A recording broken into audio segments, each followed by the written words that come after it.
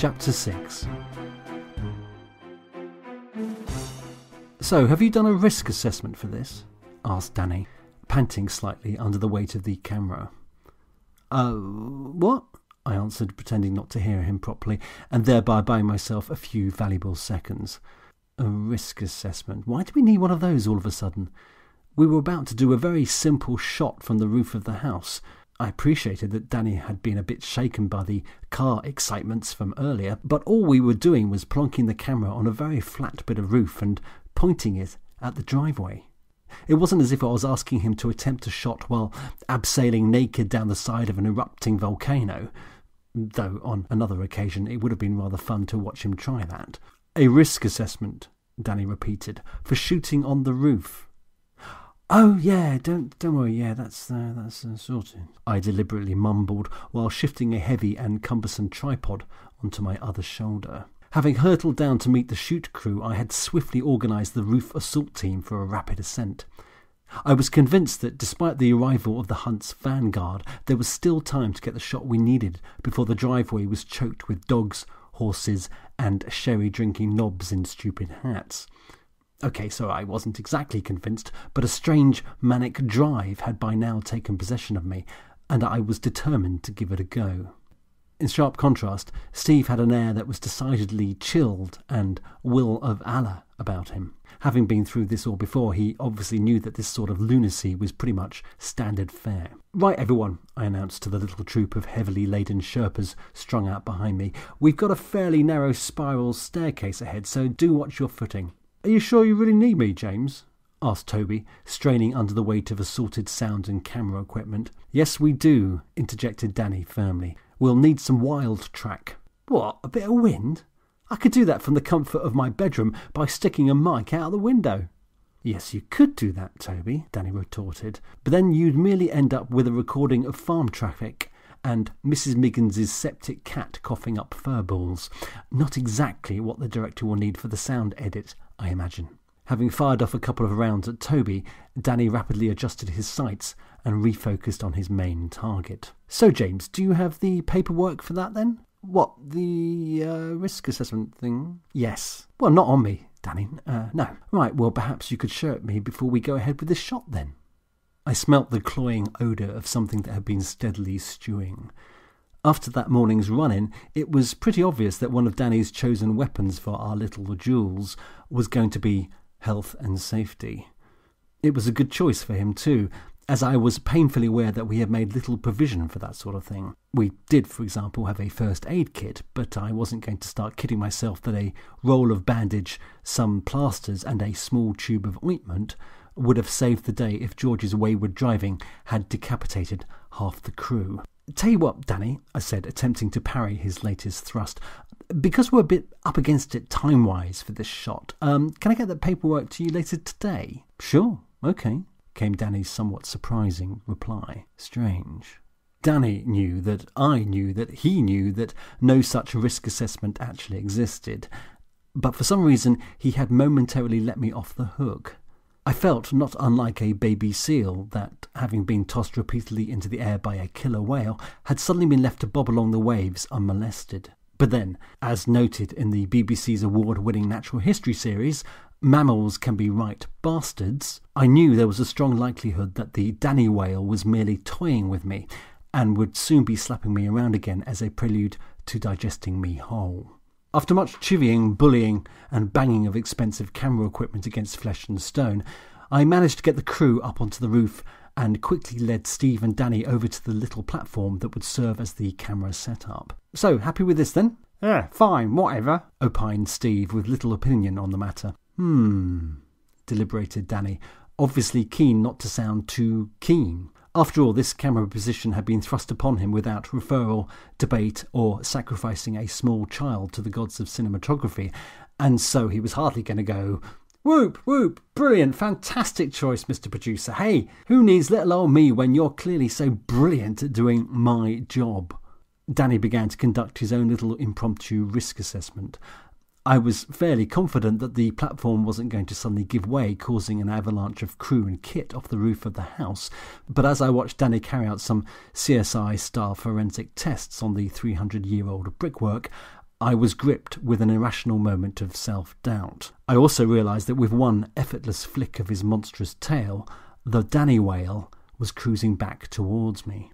I inched my way over to the parapet to check on the final resting place of the recently arrived horse carrier.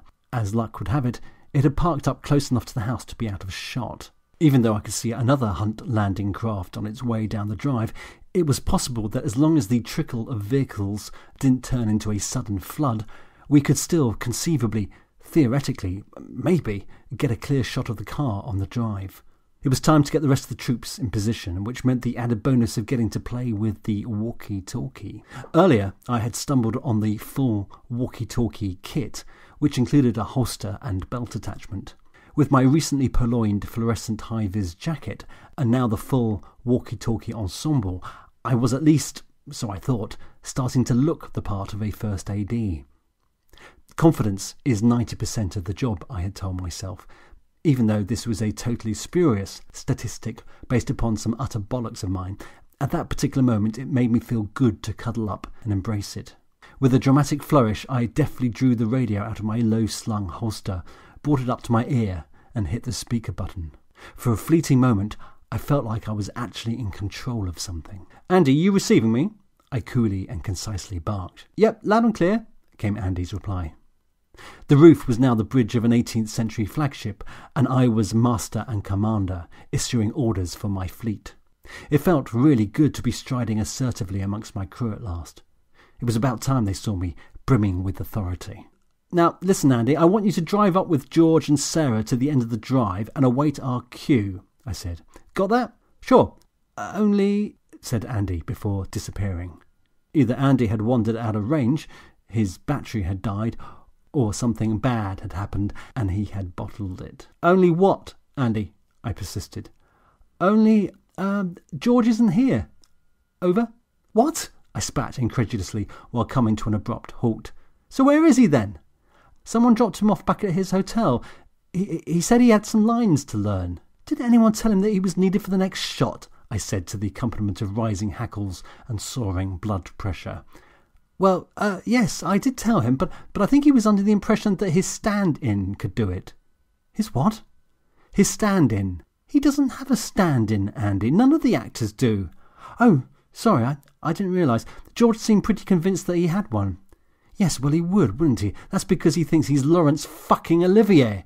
"Who?" said Andy. "Oh, never mind." I hung up and noticed that the crew were all staring at me. Having force-marched everyone onto a freezing cold roof, it probably wasn't the wisest move to have had the above interchange broadcast so loudly in front of a weary and hungry crew. By now, everyone had to be aware that the shooting schedule for Day 1 lay in tatters. In fact, the only thing in the can was a single shot from Scene 3. That was a bit of Scene 3 from a shooting script that contained a total of 210 scenes. At the rate we were going, it would take 9 months rather than the scheduled 3 weeks to get through the complete script. Having realised my mistake, I attempted to rally the troops with a painfully sad little lie.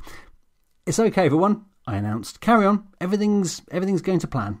I smiled at Toby, whose general countenance had become a handy barometer of the crew's mood. Toby tilted his head up and raised a single eyebrow.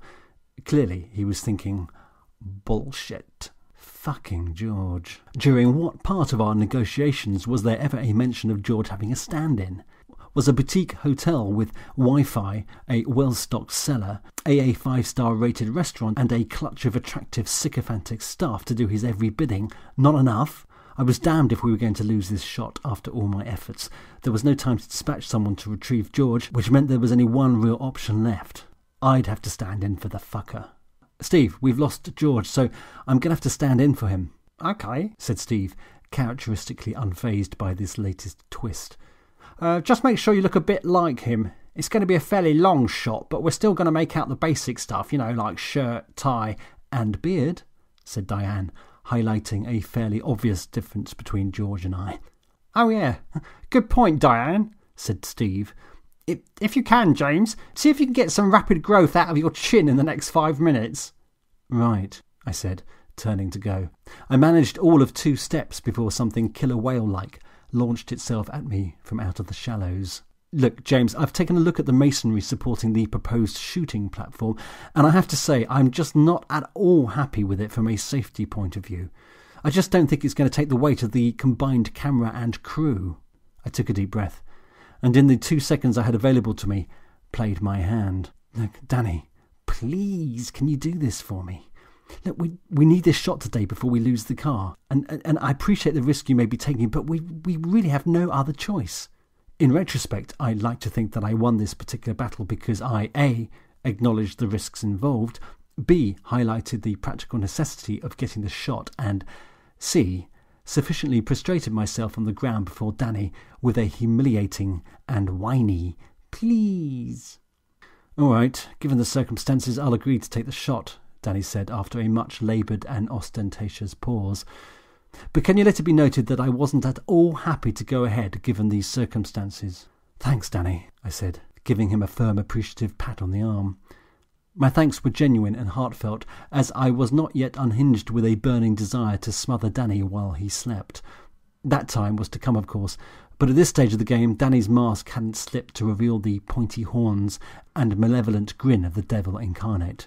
"James, we've got a couple more arrivals," said Steve, looking in the direction of the drive. "You better shake a leg." Sure, I'm on it," I said, finally abandoning the bridge and disappearing down into the bowels of the ship.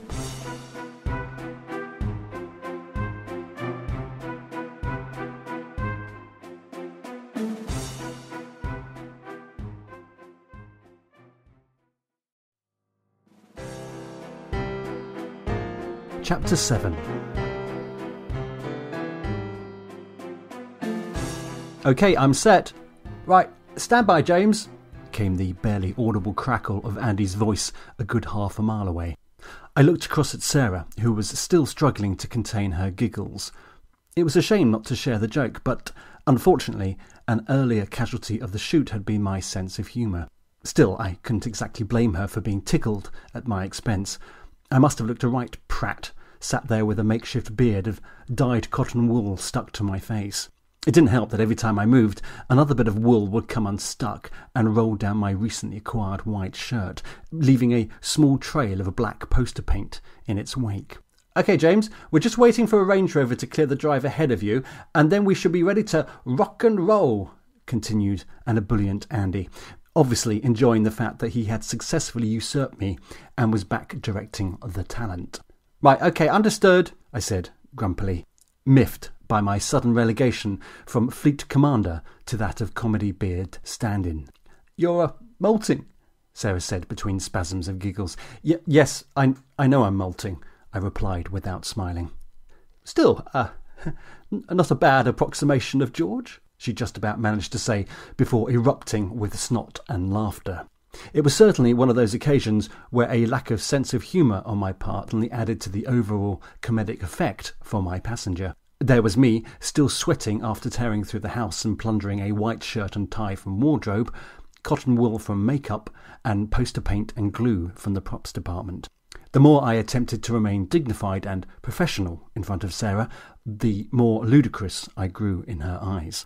"Right, Sarah," I said, turning to face her and pointedly ignoring another paint-soaked bit of beard that was working its way down my shirt. "I'm not sure how long this shot is going to be, but perhaps we should engage in some animated discussion as we approach the house, to add authenticity." Sarah nodded with exaggerated earnestness, but it was obvious from the tears welling up in her eyes that she was having a monumental struggle not to guffaw violently in my face.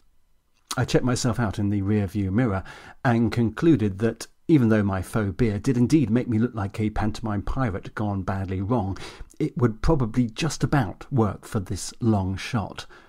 Obviously, any mid or close-up shots, and it may have been tricky to convince an audience that it was Bob and not Blackbeard that was driving up to the house.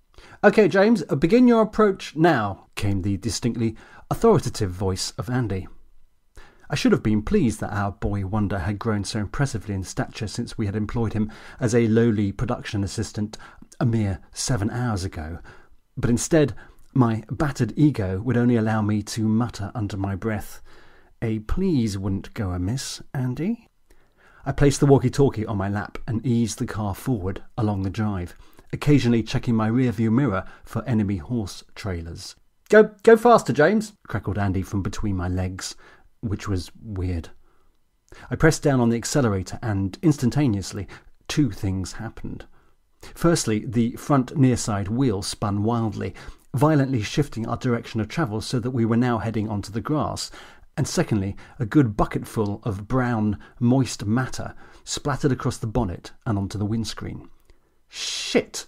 I exclaimed, wrestling the car back onto the road. "Undoubtedly," Sarah concurred with a big smirk. "James, can you keep the car on the drive?" said Andy. "And can you get that stuff off the windscreen?" "Horse shit," I yelled into the radio. "Sorry?" said Andy, taken aback. "It's horse shit, and it's all over the front of the car." "How do you know it's horse shit?" "Because I'm the producer, Andy, and I know my shit. That's why. Look, are we still rolling?" "Yes, that's an affirmative, James. If you can just clear that stuff off the windscreen." "It's not stuff, Andy," I exclaimed, cutting in again with my pedantic correction. "I told you, it's recently shat horse shit, and it's all over the front of the car. Surely that means we need to cut." "No, we don't. If we can clear it, we might get the shot before we run out of road," said Andy. Right, we'll do," I replied, suddenly remembering that with vehicles arriving fairly regularly now, the window of opportunity for getting this shot was about to close. "Stop using the radio, James," came a sudden command from Steve. "It's clearly in shot." "Yes, OK, Steve," I lashed out defensively. I was just responding to Andy." "You don't need to respond to Andy," chipped in Danny. "You just need to drive the car." "Ah!" I exclaimed in frustration. I so wanted to have the last word. I so wanted to scream into the radio, "Will everyone just fuck off? This isn't even my fucking job." But by this point, Sarah had had the good sense to gently unpeel the radio from my clammy hand and toss it out of harm's way onto the back seat. With only a couple of 100 yards to go before reaching the house, I frantically yanked at the small forest of levers protruding from the driving column until I finally got the windscreen wipers to work. This had the effect of removing most of the shit, but still left a very nasty smear on the glass. 60 seconds later, we pulled up outside the house and awaited the inevitable call. "OK, James," said Andy. "Can you get back to your first position, please?" I scooped up the radio from the back seat and attempted a brief post-mortem. "Did you manage to get anything usable, Andy?" "No, too much shit flying around," summarised Steve rather neatly. "And by the way, any chance you can do this take without randomly turning on the indicators, screen wash and headlights?" Sure," I said sheepishly, before adding, "So, what do you think of the beard?" "Oh, the beard, it's rubbish," said Steve. "But fortunately, the reflection on the screen means we can't really see you." For some reason, I found this fact very depressing. Sarah, on the other hand, virtually creamed herself.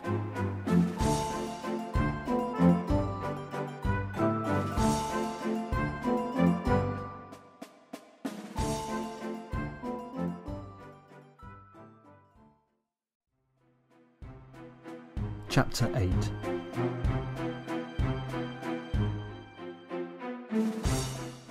"So there's no dairy products in here at all?" inquired Sasha.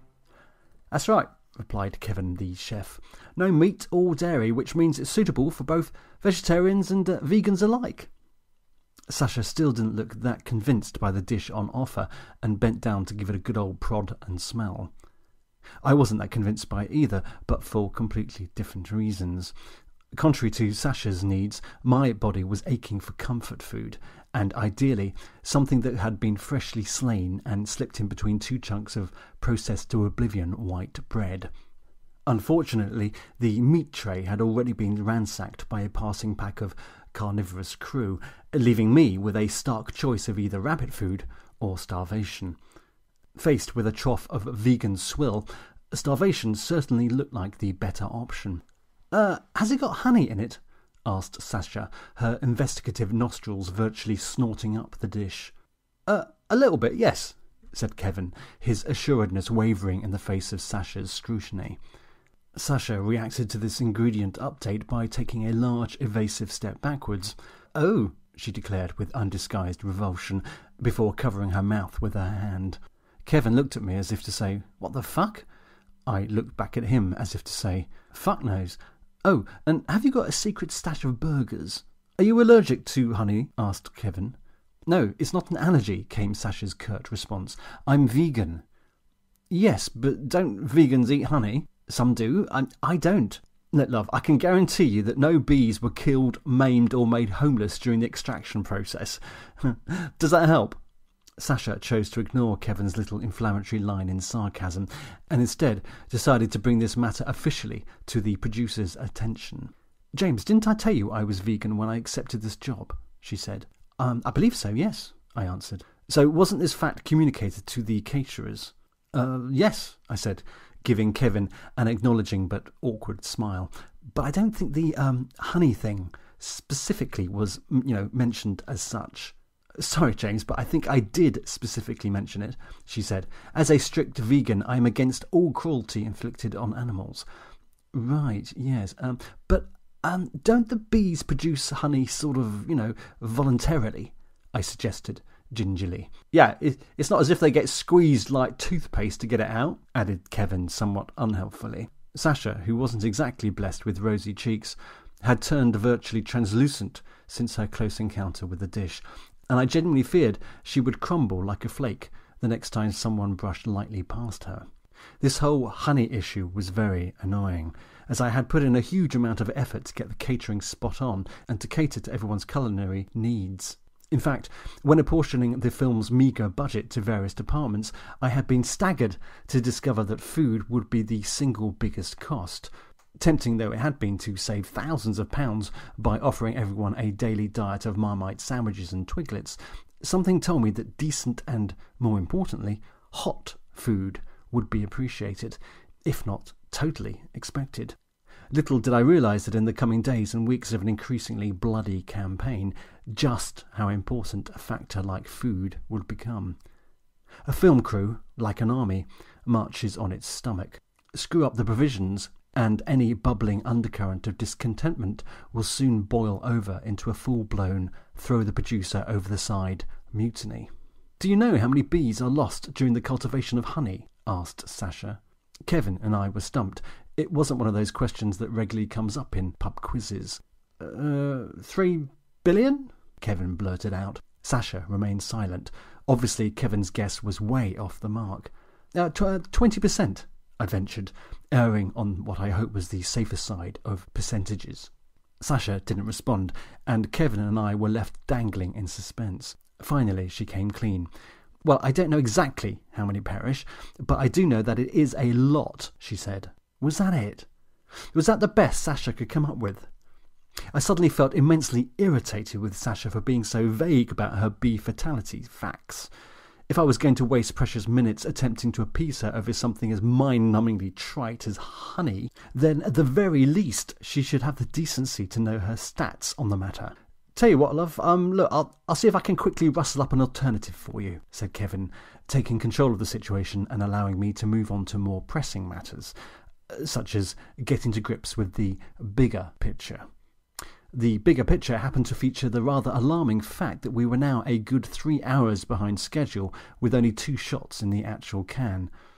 Grabbing a banana and a handful of penguins, that's the chocolate ones, not the cute, flightless ones, though I was that hungry for flesh that I probably would have happily chomped my way through Pingu and his chums.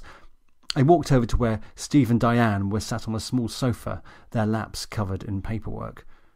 My palms began to moisten as I spotted a heavily annotated copy of my schedule lurking amongst the pile.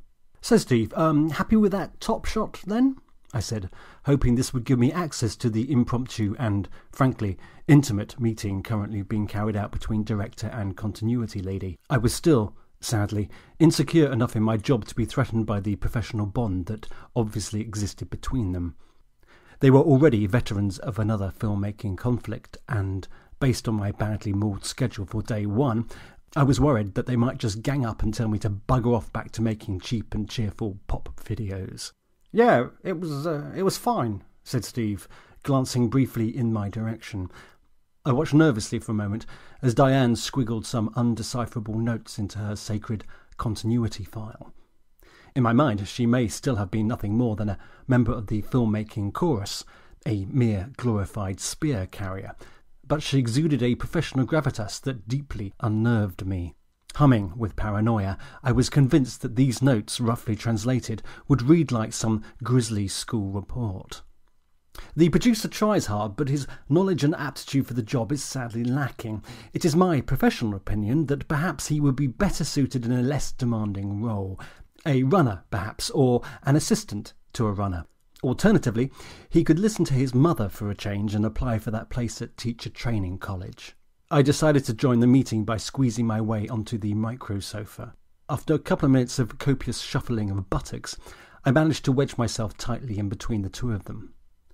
"Gosh, this is cosy," I said, in an attempt to alleviate any embarrassment that Diane might be experiencing now that I had welded myself onto her right thigh. Yes, it is," she answered, unable to fully turn her head to face me. "So, how are we doing, guys?" I inquired, struggling to unzip the banana without inadvertently chinning Diane in the process. Steve scratched his head and stared blankly at a scribble-scarred page of the schedule.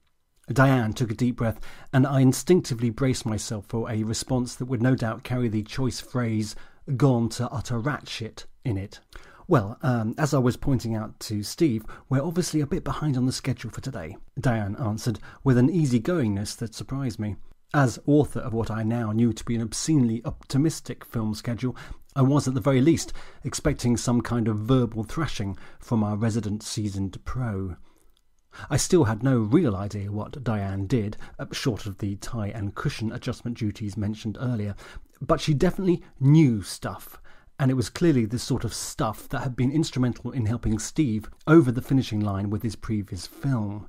"Yeah, we need to get this lot out there as soon as pos," said Steve, nervously tapping his foot while pointedly staring at the various crew members now comfortably submerged in various shapes and shades of plump upholstery. "Yeah, that's probably a good idea, Steve," continued Diane, speaking with the even, measured tone of someone totally confident in her own abilities and with absolutely nothing to prove. "But you might also want to consider trimming some of the dialogue in these driving scenes, and perhaps lose some of the car approach coverage. What do you think, Steve?"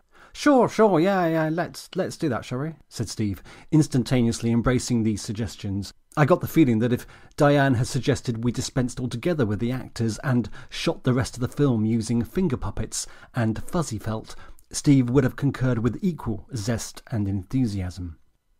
"Right, well, decision made then," I said, relieved that some sort of contingency plan had been hatched that might just put us back on track.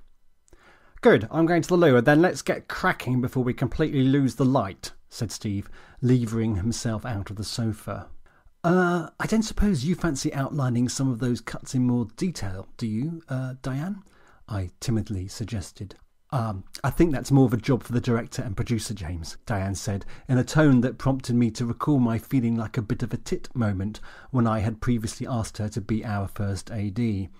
"Script changes are creative decisions that only you two can really make," she added, without any trace of condescension or weariness in her voice, which, on reflection, was admirable, considering the level of production fuckwittery she was encountering on pretty much an hourly basis.